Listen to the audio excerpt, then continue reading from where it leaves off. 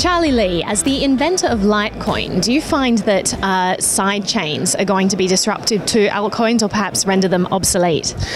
Not really. So the thing about people don't understand, the alternative currencies provide it really solves a single point of failure problem with Bitcoin, where Bitcoin has its blockchain, but it's protected by the SHA-256 miners.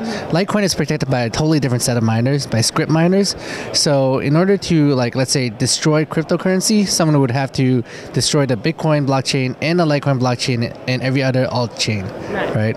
So because of that, you have to kind of get the hardware, the SHA-256 hardware, and you also have to get the script hardware to attack the Litecoin network.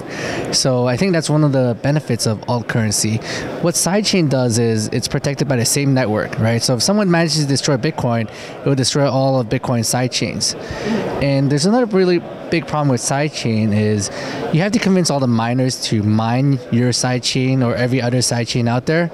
So because it's merge mining, if only a small percentage of the Bitcoin network mines your sidechain, for example, if only like 1% of the network mines the sidechain, it becomes a huge target, because if another pool wants to attack your sidechain, they can attack it for free, because using merge mining, they just have to change their software to merge mine your sidechain and attack it, and like prevent blocks from happening on your sidechain, or even 51% attack it or destroy it. Exactly. So I think it's a huge problem. So we'll see where sidechains go, but it's definitely not a threat to alt currency.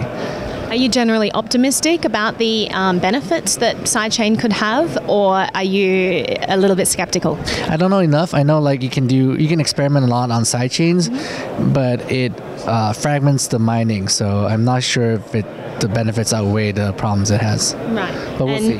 And do you believe that there's an adequate incentive structure for people to actually mine the sidechains? We don't know yet.